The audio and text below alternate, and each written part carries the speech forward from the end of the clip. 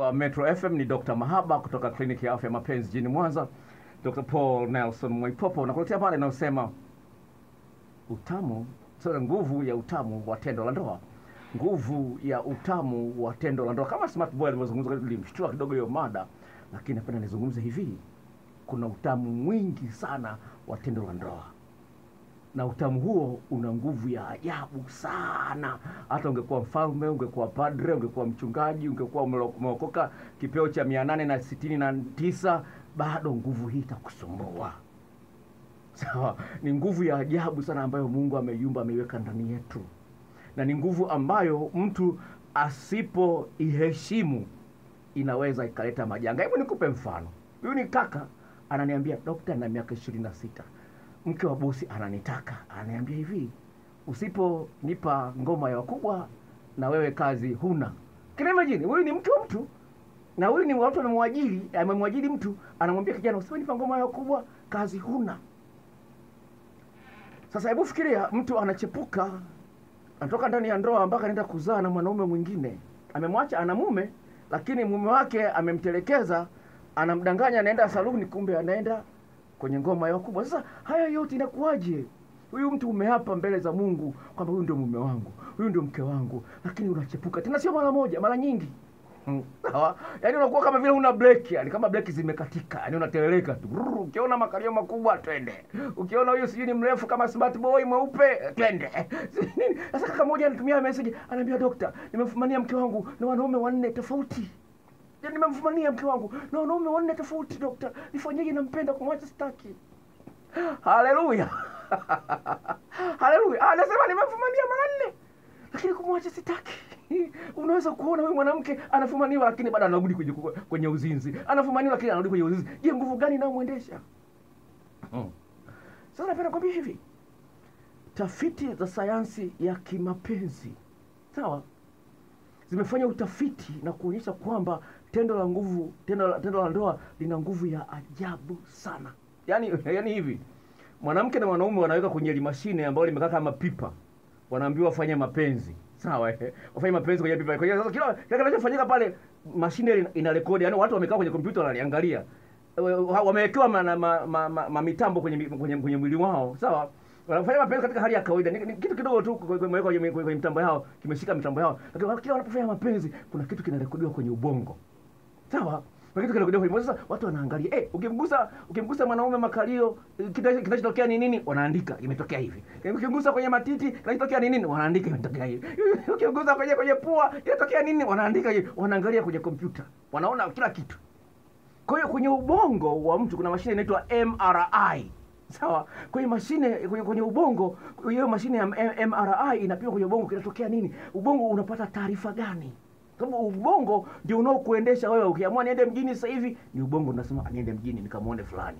Ukiamua nisikize radio sasa hivi, lazima usikose upepo wa mahaba Metro FM, unasikiliza. Ni ubongo ndio unakusukuma ufanye maamuzi kama hayo. Sasa inakuaje?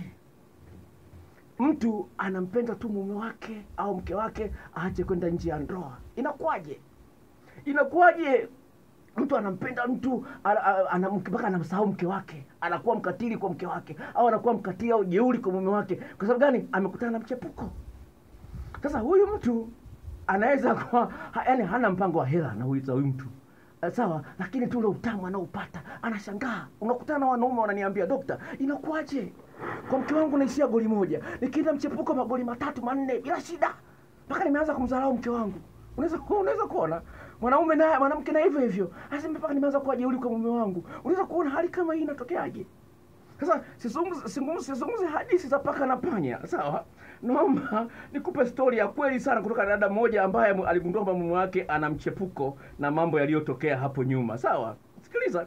Huyu dada aliagizia video clips na majarida na ile la kufanya mwanaume awe mpole kama bata. Message yake ya kwanza ilikuwa inasema hivi. Anasema, "Dokta, habari. Natumai umzima, mimi nashukuru, naendelea na mazuri tu. Nilipata zile clips zako na majarida ya jinsi ya kufanya mwanaume awe mpole kama bata na nikayafanyia kazi vizuri sana. Karibia nitakupa mrejesho hivi karibuni." Sasa mrejesho wake huu hapa, sikiliza. Na kwa wale ambao wanaangalia kwenye YouTube, naweza kuona nilikuwa na chat naye, chat zetu hizi hapa, sawa? Zetu ni nyingi kidogo. Kuanzia tumeanza kuchat naye kuanzia tarehe 2 tuanza kuchat naye kuanzia tarehe 2 Machi 2020 ndio tulianza kuchat naye. Sawa? Sasa message yake ya mrejesho hii hapa. Hii hapa inaanzia ni ya tarehe 13 Machi. Nisikiliza story hii. Sasa hivi, Dokta, habari za majukumu. Napenda kukupa mrejesho wangu kama nilivyokuahidi kwa siku hii ya leo. Nadhani tulishachati kama wiki hivi, na hivi mimi na mume wangu tuna miaka 16 kwenye ndoa. Yeye ni mfanyakazi wa government, yani wa serikali, na mimi ni mfanyabiashara. Maisha yetu ya ndoa si mabaya, ila utofauti ulianza kujitokeza miaka ya hivi karibuni. Mume wangu ni mpole sana na ni mtu wa kujali familia na kunijali mimi pia, kiasi kwamba kila alipopata safari ya kwenda nchi za nje huwa haniachi, tunasafiri pamoja. Nimesafiri naye nchi nyingi tu. Sasa baada ya kuona ameanza kubadilika, nikaanza kumchunguza kupitia simu yake. Nilichokiona kwenye simu yake, Dokta, Mungu ndiye anayejua. Lakini nilichokifanya sikupaniki. Nilijifunga mkanda na kuanza kuchukua hatua taratibu bila yeye kujua. Kitu cha kwanza nilijiuliza, hivi huyu mume wangu si ndio huyu ambaye hutaka kwenda na mimi sehemu zote ambazo anataka kwenda? Hakai bila hata SMS akiwa kazini. Sasa nini kimempelekea mpaka kafanya haya? Nikajichunguza mimi mwenyewe, wapi nimekosea. Lakini nikagundua ni mimi mwenyewe ndiye mkosaji. Nilipendwa sana nikajisahau. Mwanaume akipata mapenzi toshelevu kama unavyozungumza hapa redioni, atakupenda sana, na yakipungua lazima atakwenda kuyatafuta sehemu nyingine. Nimepitia clip zako na majarida yale ya kufanya mwanaume awe mpole kama bata, na nimeyaona mafundisho yako yamekuwa ni mazuri sana. Nikasema lazima mume wangu arudi aachane na mchepuko kwa spidi tena ya 4G au kwa kasi ya 4G. Kweli Dokta, nimefanikiwa tena kwa muda mfupi sana. Kweli mwanaume ni sawa na mtoto. Utakavyomlea vizuri atakupenda na kukulilia kila muda. Sasa tusiandikie mate Dokta. Ngoja nikutumie SMS tulizokuwa tukichati naye jana akiwa kazini. Yeye ndio aliyenianza kunitumia message na kufuatilia kabumbu la ngoma ya wakubwa tulioifanya jana usiku. Akaweka vimoji vile vya watu wanatoa machozi. Sasa message ya kwanza ya mume wake aliyemtumia akiwa ofisini ilikuwa inasema hivi: "Salamu alaykum dia, unaendeleaje?" Mwanamke akajibu wanasema wa alaykum sijui salam hani, niko poa, sijui wewe unaendeleaje na uchovu wa night ya jana. Mwanaume akajibu, nipo vizuri na chapa kazi. Dada akajibu, haya pole, endelea na kazi. Mwanaume akajibu, asante my darling, leo unaniandalia tena zoezi kama la jana? Mwanamke akauliza, zoezi gani hilo? Mwanaume akajibu, yani umesahau yale mautamu ya kitandani. Dada akaingia sasa, ameacha kunitumia hizo message, akatuma message akasema, Dokta, unaweza kuona Dokta mume ambaye alipunguza hata mawasiliano ya SMS akiwa kazini, na ukimtumia wewe anaweza hata asione kabisa. Nilipitia clip zako Dokta, na ile ya mitindo yote na uzuri wa mitindo yake na faida zake, kweli nilifanyia vizuri sana. Lakini ile ya kufinyia uume ndani kwa kupitia uke, ile ndio imeleta matokeo makubwa mno. Nilianza kufanya mazoezi ya kuimarisha misuli ya uke wangu. Sasa jana ndio nikampa hiyo ngoma halisi. Dokta, huwezi ukaamini. Sawa, yani nilimbana mume wangu akapiga kelele mpaka nikamziba mdomo. Na nilianza na yale maandalizi, nikamchua uume wake kupitia yale mafuta ya Wonder 80. Dokta alikuwa anaguna wakati nafanya urafiki na uume wake. Akawa anasema, mke wangu, ni kwa nini uliamua kunitesa kipindi kirefu?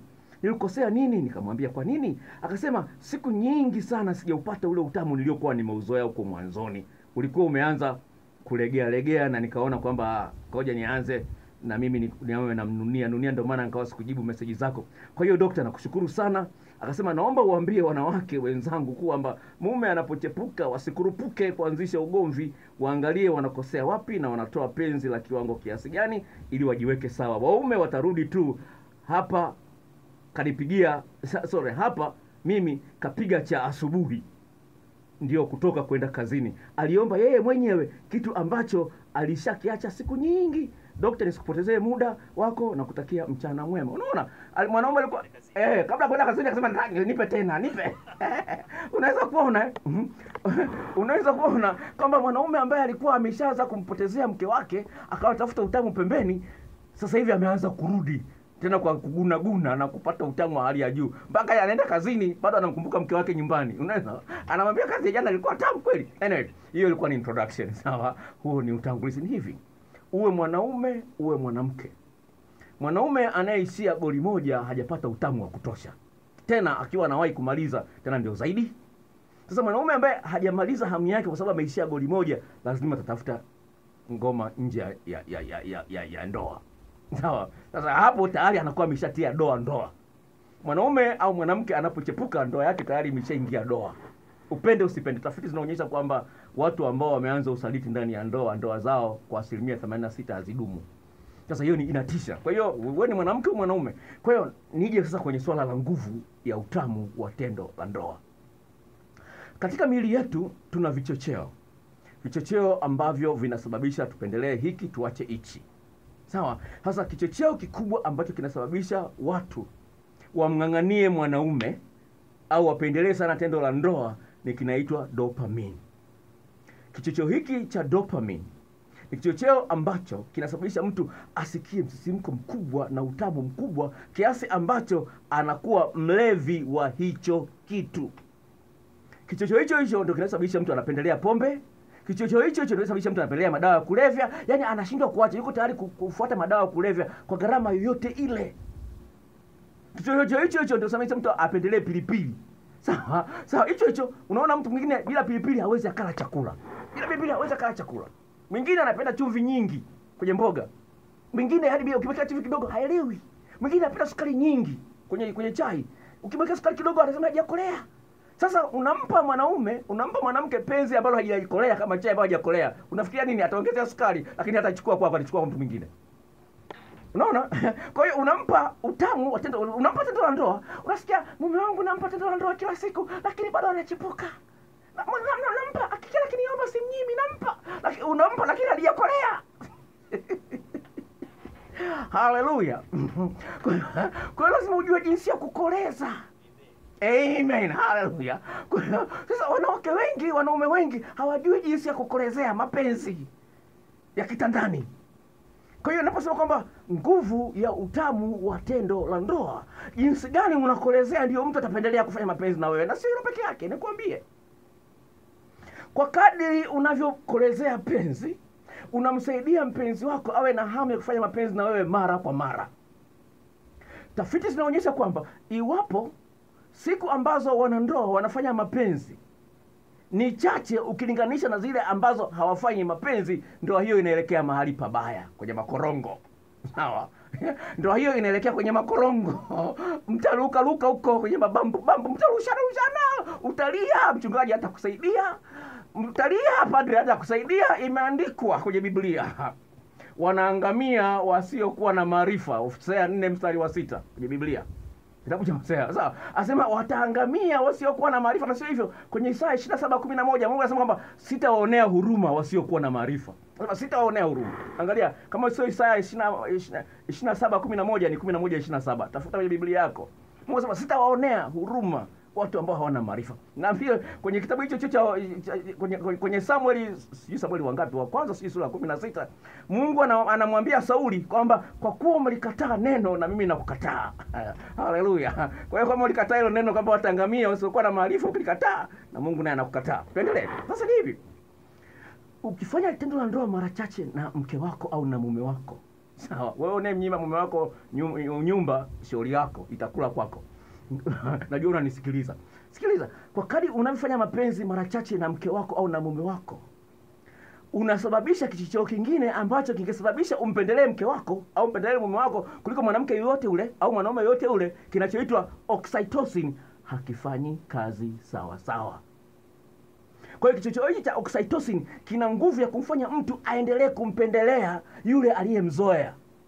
tafiti zimefanyika, yani kiasi ambacho yani watu wananusishwa hicho kichocheo cha oxytocin kama kinakuwa kama vile perfume unapuliziwa kwenye pua, sawa? Hicho oxytocin unapuliziwa kwenye pua. Wale waliopuliziwa kwenye pua, wanaume kwa wanawake, wakionyeshwa wanawake wengine, au kama ni mwanamke akionyeshwa wanaume wengine, hata angekuwa wazuri kiasi gani, yani hawezi hata kumsogelea, hawezi hata kumsogelea. Lakini wale ambao hawakupuliziwa hizo, wajikuta wajisogeza wao wenyewe wakatongoze. Kwa hiyo akimwona mwanamke mwenye makalio makubwa, kama hajapuliziwa hiyo oxytocin, atamsogelea, atakamtongoze. Lakini yule ambaye anapuliziwa oxytocin, unajikuta anakaa karibu tu na yule kwake aliyemzoea.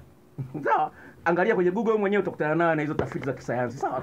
Kwa hiyo oxytocin inakuja kwa wingi na inafanya kazi kwa nguvu kubwa ya kumzuia mtu asiende mchepuko pale ambapo kuna kuwepo na mgusano wa muda mrefu wa ngozi yako na ngozi ya mpenzi wako. Sasa nyewe mnafanya mapenzi dakika 5 mmemaliza, itakula kwenu. Sawa? Kwa sababu oxytocin haifanyi kazi vizuri. Sasa uzuri wa oxytocin ilivyo, oxytocin ikiwa nyingi inavunja nguvu ya dopamine, ile ya kupendelea kitu kitamu.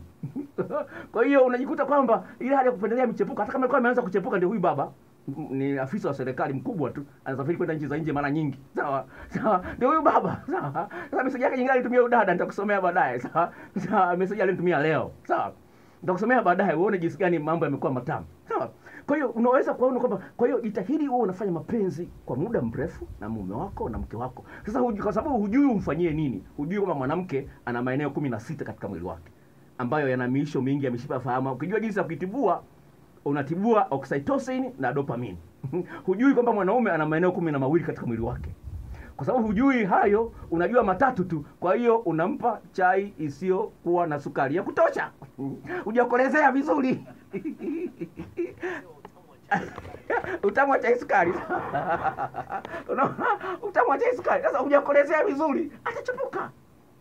Kwa hiyo hilo ni jambo ambalo ningependa kuambia. Huyu mama amenipa agizo, ameniambia waambie wanawake wasipaniki. Anyways, na sizungumzie wanawake peke yake. Message yake ya leo hii hapo, ngoja nikusomee. Sawa? Message yake ya leo nilimuuliza hivi.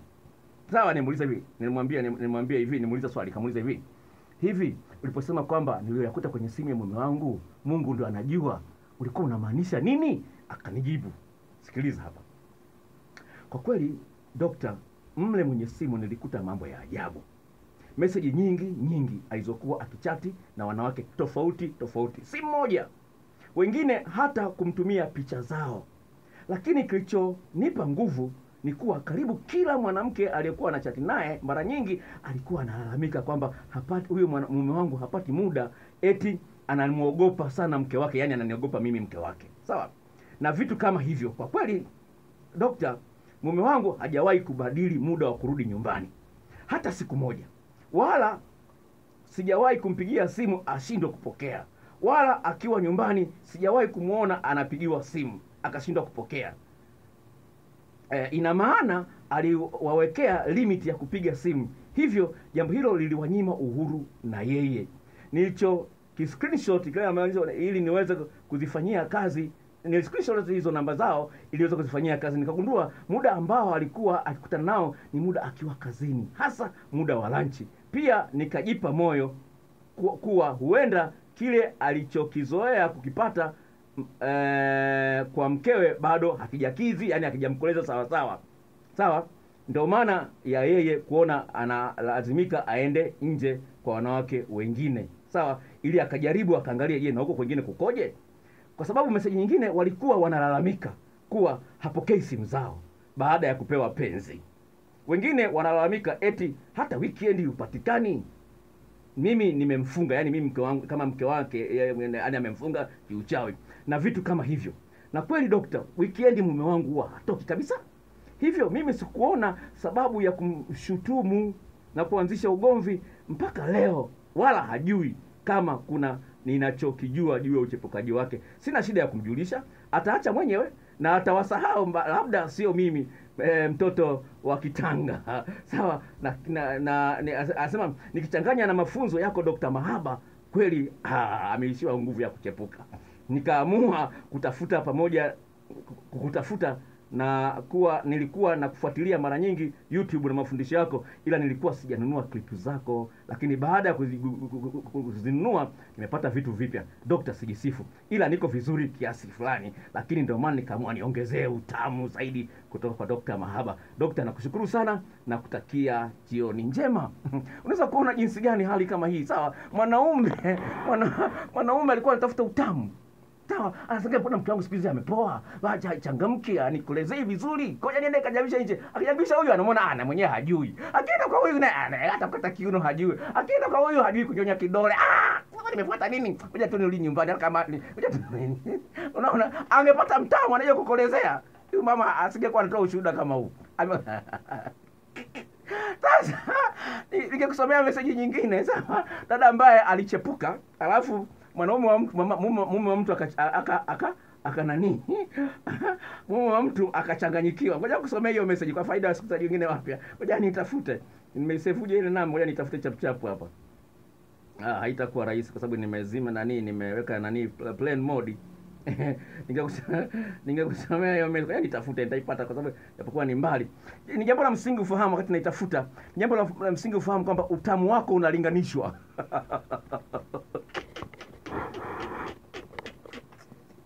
Haleluya. Unaniwekea muziki bwana YouTube bwana. Unasikia bwana? Unasikia, lazima ujue kwamba utamu wako, sawa, utamu wako unalinganishwa. Sawa? Message ya huyu dada mwingine ni hii hapa. Ngoja nikusomee message ya aliyechepusha mume wa mtu, alafu mume wa mtu tu akakutana na utamu mpya, akaita shida. Ngoja mapenzi haya bwana. Haleluya. Sema amen smart boy. Asikiliza. Asema hivi, asema sure waiting can be a mistake. Yaani hii ni message ambayo iko kwenye status yangu ya WhatsApp, sawa? Yaani kusubiri inaweza kuwa makosa. Sikiliza alivyosema huyo dada. Habari mwalimu wa mapenzi. Nimekuwa na kufuatilia muda kidogo sasa. Nashukuru sana, unatupa vitu adimu na kutuweka kuwa wabunifu zaidi. Nina mrejesho mmoja. Mimi ni mama, nina familia na watoto 3. Hii staili ya kufinyia kwa ndani uume inapendwa mno na wanaume. Mume wangu huwa namfanyia hivyo, naona na enjoy tu, japo yeye huwa ni kimya. Sasa kuna baba mmoja alikuwa akinisumbua sana, kunitaka mimi kimapenzi. Nikawa nampenda tu toka mwanzo. Siku nikatoka naye tukaenda guest, yani lodge. Dokta, nilibaki na shangaa. Nikawa nafinyia kwa ndani anapopampu, nafinya, akitoa tena nafinya. Basi wakati anamwaga mbegu au anamaliza, nikawa nafinya zaidi. Sasa akawa anarusha miguu kama anakata roho na kung'ata meno. Sasa nikabaki kushangaa. Lakini raundi zote 4 alifanya hivyo. Hakuwa akichoka kazi hiyo, hadi nikawa sina nguvu, nikamuomba tufanye siku nyingine. Baada ya siku 2 hivi akaniuliza, hivi wewe uliweka nini kwenye sehemu zako za siri? Mbona uko tofauti na wanawake wote niliowajua? Na mimi nina umri wa miaka 45. Nikamwambia sikuweka kitu. Akaniambia kwamba wewe uko tofauti na wanawake wote niliowajua toka ujana wangu hadi hapa nilipo. Alisema raha ulionipatia wakati pale na mwaga mbegu haielezeki. Nilihisi kama vile kuna kitu kinanikuna mashine yangu kwa ulaini, lakini wakati pale na mwaga, ndio maana nilikuwa kama vile kuchanganyikiwa na kugusha miguu. Akaniendelea huyu dada, anasema mimi nilidhani kwamba huo ndio mtindo wake wa kumaliza. Akaniambia hapana, hiyo sio staili yake. Alishangaa ilikuwaje vile, maana yake hajawahi kumtokea. Basi mara nyingi ananiomba nimzalie mtoto ili tusiachane. Nami nimeolewa, sitaweza hilo. Na pia ana familia yake, ila anachoomba isitokee kuachana. Juzi dokta nilimjaribu kwamba tuachane, akaanza kuniomba msamaha wakati hana kosa lolote. Akaomba kama kuna kosa nimueleze ili aniombe radhi yaishe. Kifupi, ananipenda sana, ila hata mimi nampenda mno. Yuko vizuri sana kwenye mahaba, anajua kuniweka sawa kuliko hata mume wangu. Dokta nisaidie sasa. Naona ndoa yangu itayumba. Nimejikuta simtamani tena mume wangu, hata sitaki kumuona kabisa. Natamani anipe talaka niondoke. Hii sio nzuri. Pia nahisi nimeanza kumdharau mume wangu. Sina utiifu kwake kama mwanzo. Naye ameniambia ameanza kuona kwamba nimebadilika. Dokta, sijui tunaenda wapi. Unaweza kuona mchepuko amechepuka. Yeye ni mke wa mtu, amechepusha mume wa mtu, lakini mume wa mtu kachanganyikiwa. Sasa wanaume na wanawake, kaeni chonjo. Sawa, Dokta Mahaba yuko ndani. Yuko ndani ya nyumba. Ananoa watu wanakuwa wakali. Sasa hivi kuna nguvu ya ajabu sana. Kama nilivyozungumza, vichocheo hivi vya oxytocin na dopamine ndio vinasababisha mtu anamng'ang'ania, mtu hataki kumwacha. Ni mke wa mtu, lakini anamwambia hapana, ukiniacha nakunywa sumu. Hizo kesi nimekutana nazo nyingi. Unashangaa. Sasa nguvu hiyo hiyo. Sasa mbaya zaidi. Sawa? Mbaya zaidi. Katika ulimwengu huu ambapo mkeo alishatembea na wanaume watatu kabla yako, mumeo alishatembea na wanawake watatu kabla yako, lazima atalinganisha utamu unaotoa wewe. Kama hujui kukolezea sukari sawa sawa, analinganisha. Akimkumbuka Halima, anaona mbona huyu sio mtamu kama Halima. Hivi inakuaje? Sasa ndo atatafuta Halima mwingine. Sababu yule Halima yuko Zanzibar, yes sasa hivi yuko Mwanza. Unaona, atafuta Halima mwingine. Kwa hiyo ndio unakuta anajaribisha. Ndio unakuta mwanaume ana michepuko mitatu. Sasa unafikia michepuko mitatu yote ya nini? Ni kwamba anatafuta utamu au patie wapi? Akimpata mwenye mtamu ndio atakayetulia.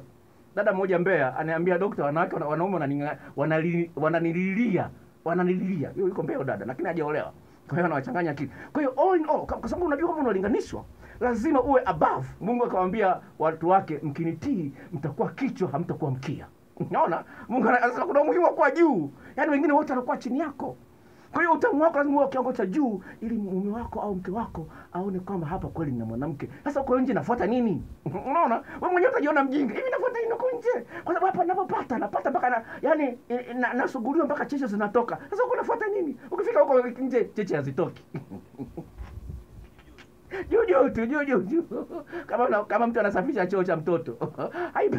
Haipendezi. Kwa hiyo ningependa kuambia kuna nguvu ya ajabu, naomba tuitumie. Hii ni Metro FM.